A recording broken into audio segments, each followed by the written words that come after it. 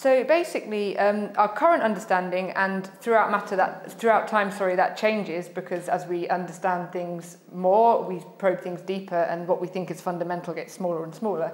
But currently, most of the things around us are made up of what's known as quarks and electrons, and they make up the atoms and the molecules that are around us. But there are also some other fundamental particles that are like them, but they're more massive. So they actually decay quite quickly. And we also have mysterious particles known as neutrinos. And we also have particles that mediate the forces between the matter particles. So we have the photon, which is I guess the sort of best known one, which is the electromagnetic force. We have a gluon for the strong force, which is responsible for binding nuclei together. And we have W and Z bosons, which are very massive particles, which are responsible for weak nuclear decay. And so we have this, all of these particles and all of these interactions between them. This is all described by what's known as the standard model of particle physics. And it's a very successful mathematical theory, but it has a missing piece, which is a particle known as the Higgs boson, which is predicted to exist. Without it, the theory doesn't really work, and the particles don't have any mass. So, yeah, we expect that if the standard model is correct, then that should be there, and we're looking for it.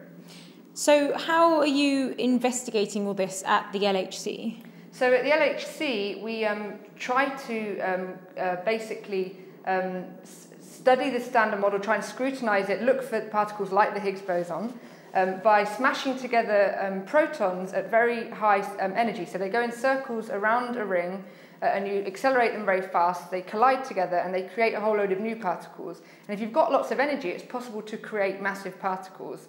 And so one possibility is that you can create Higgs bosons at the LHC, and we surround the interaction points for where the protons interact with big particle detectors. So the protons interact with each other, they break up, they produce a load of other particles. If a Higgs boson was produced, it actually would decay very quickly, and the decay products themselves would be detected. They move through the detector, and they leave a trace. They interact with the material in the detector, and they leave a trace. And that allows us to study these particles and infer what has occurred. Why collide protons particularly? Because they're made up, is it 2 up, 1 down quark? So why use protons particularly? So basically what we need when you're accelerating these particles around this ring, you need charged particles because you use magnetic fields to bend them, and you need to you use electric waves to accelerate them, and you also want the particles to be stable, because otherwise they decay, and that would be a bit of a pain. So really you have protons, or you could also have a nuclei with more protons and so on, but really you have protons and electrons and their antiparticle positrons, which you could collide, and you could do either.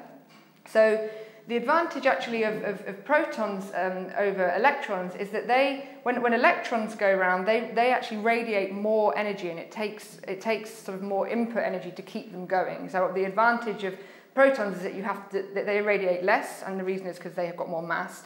And so, yeah, that's why we would have protons. But actually having protons makes our lives a little bit more complicated, because they're not fundamental particles. They're made up of these quarks that you talked about, and also the gluons, which are the interactions between the quarks. And so when you collide particles together at a certain center of mass energy, if you collide the protons together, you actually have less energy available to make new particles than if you were to collide an electron and a positron, its antiparticle together. And the reason is because it's actually the fundamental quarks and gluons that are part of the interaction, and they only each carry a fraction of the proton momentum. So you actually need more energy in terms of creating a certain amount of a certain type of particle. But we use protons because the sort of radiation from the electrons sort of out, is worse than this trade-off sort of thing. And how do you actually produce the protons that you use? So they are produced from hydrogen atoms, basically. So a hydrogen atom is a proton and an electron, and you strip off the electron, and then you get these protons, which you then put into the beam. How do you actually detect what's going on once you've spun the proton beams round and round, and then they come to this detector? How do you actually detect what's going on when they collide into each other? So we surround the collision point so that the protons usually go around avoiding each other, the two beams, and then at certain points they're focused onto each other. And these points are surrounded by particle detectors. And they have sort of layers of different types of material the particles move through. And so one example of how we detect them is one of the types of detectors is called a tracking detector. It sort of surrounds where the protons collide. Charged particles will move through this tracking detector, and it's immersed in a magnetic field. And so charged particles in a magnetic field will bend. And so they bend through and they leave a hit at each point that they move through the detector, and you sort of literally draw a line where they've gone. And the more that they bend, then you know the lower the momentum, because actually the momentum's proportional to the radius of the curvature that they bend in. So it allows us to detect that they were there, to measure their momentum as well. And so there's lots of other parts of the detector as well that we use. And what is the project that you're working on actually looking for?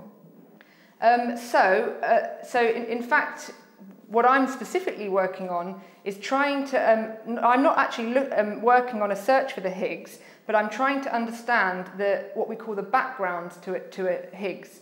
So when a Higgs is produced, or if the Higgs exists, which we don't know yet, if a Higgs is produced, the rate of that happening when the protons interact is much, much lower than the rate of something else happening. So the rate of particles being produced that we understand well is much, much higher.